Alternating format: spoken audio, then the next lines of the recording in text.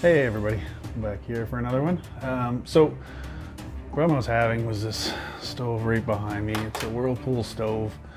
And the problem was one of the lights was staying on, one of the notification lights. So the one that was actually staying on was the cooktop on button, or light, I guess. So with all of the switches turned off, the light was still staying on. So I found out that one of the switches was bad and keeping it on, but I'll let you know kind of how I figured that one out. So we'll go take a look inside here. Okay, so this is the stove here. There's a lot of these out there, so I wouldn't doubt if some of you guys have this guy. So that was actually the light that was staying on. So when you turn on any of these switches, that light will come on. It doesn't matter which one you turn on, it just tells you that one of the switches is turned on. Okay, so just because I guess I'm me, I wanted to take apart this switch just to see what goes on inside of it, what made it fail. So taking the front case off, so that's the part that you actually turn. So get that out of the way. So it has little ridges and stuff on it that is gonna change how it pushes on these strips inside of here, these metal strips. So what I noticed first off is there's a lot of well, burning up in there. So this thing got really hot, maybe it arced out. Yeah, something definitely went on there, but that connection welded itself basically together. So if we look on the other side, this contact here, it's the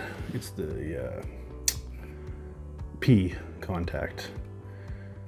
So it is what sends power to that cooktop on.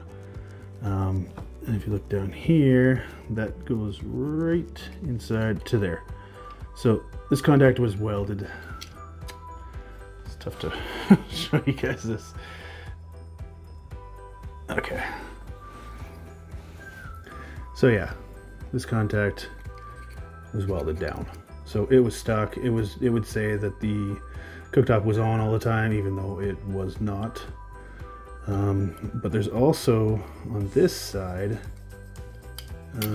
this guy is welded together right there. So let's see what that guy does. So it was stuck down between, so H2 and what would end up being H1. So that's what's going to provide power to the actual heater. H1 to H2 is the connection. So yeah, and he said the heater would stay on sometimes by itself, even if you turned it off. So that's what was happening there. So yeah, that's just a inside look, I guess, of how these guys work. It's just bimetallic strips that heat up and they flex when they heat up. And then this guy will turn and push down, you know, certain pieces depending on which area it's in.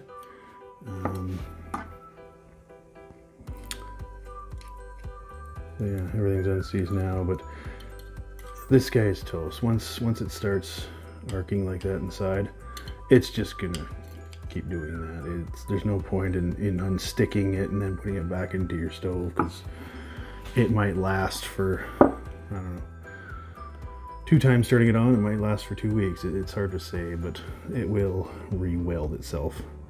So yeah, that's a quick look into that guy. And that is how stove switches work. All right, so just wanted to show you. So the switch is in the off position right now.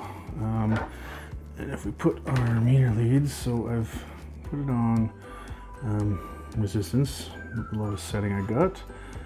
Put it on here, you should get nothing. And this is between the line coming into the switch and the line going out for that light to come on that says that the cooktop is on. So if we turn this guy on, it doesn't matter where we turn it on, as long as it is on. That's what we should be seeing, somewhere around 0. It just is telling us that that is closed when the switch is on. So yeah, just want to show that to you guys. If you're having that light stay on, and you're not sure which switch is actually doing it, because only one of the switches has to do it. They're all connected through this P pin. This will go, so this one will connect to the next switch down. There's usually 4 switches, so yeah, you can actually take the leads off of here between that L1 and the P. You can test resistance there. If you're getting resistance when the switch should be turned off, well, you know that's the one that's actually doing it. So yeah, just a quick little check, I guess, for these guys. All right, thanks for watching, guys. I just wanted to, yeah, it's just a quick video, but anyway, so if you guys like these videos, hit that subscribe button. Let's hit that like button. It's a big one, so let's try to do that. And yeah, just let me know in the comments what you guys want me to look at next, what kind of problems you're having with your appliances, and I'll see if I can make a video of it. All right, thanks for watching. Have a good day.